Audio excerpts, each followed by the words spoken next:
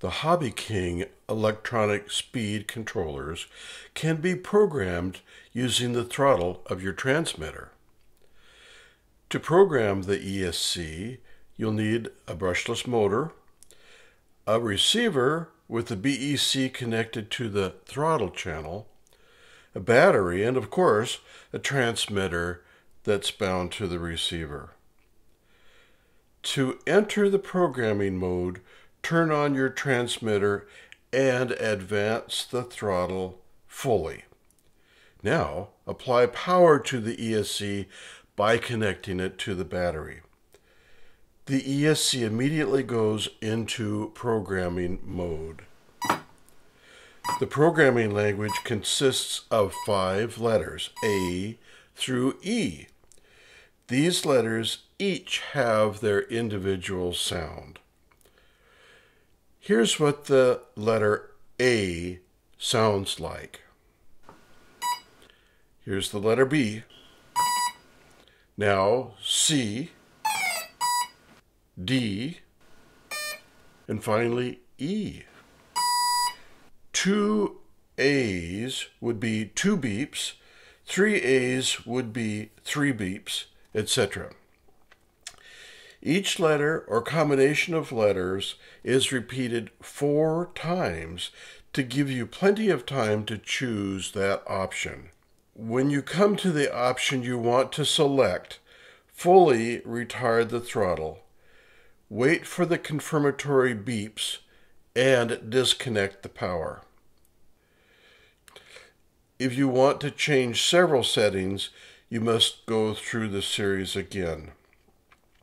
Most of the options are mutually exclusive. For example, if you choose lithium-ion batteries, the nickel metal hydride battery setting is not active. Some of the options like brake and motor rotation flip-flop. So if your brake is on, choosing brake would turn it off. And if your brake is off, choosing brake would turn it on. The throttle option synchronizes the transmitter throttle positions to those expected by the ESC. Listen to the sequences. First is throttle. This is the A sound, but it's repeated 4 times. Next we've got the brake mode. The B sound is 3 beeps, and of course we get 4 B's. Next we're in the nickel metal hydride battery mode, which is the C sound, and of course that's repeated 4 times. Lithium ion batteries come next, and by now you've gotten the idea.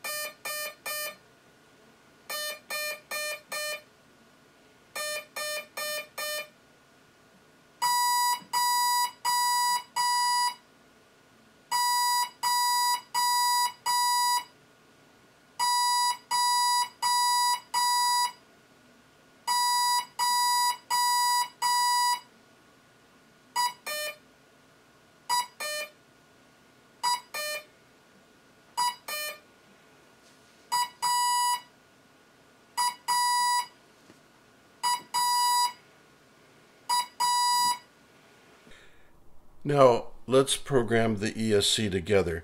Let's change the brake mode.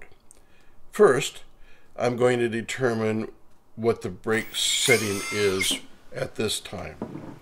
Alright, so now that we've determined that, we will program it.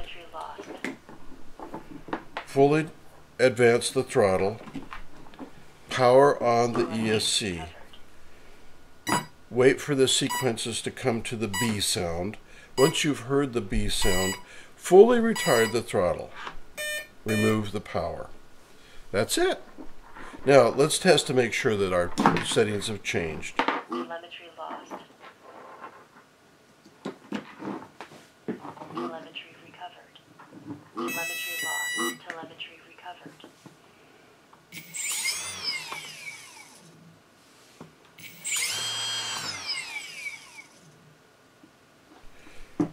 Sure enough, good job. Thanks for watching. I hope you've learned something today. Goodbye.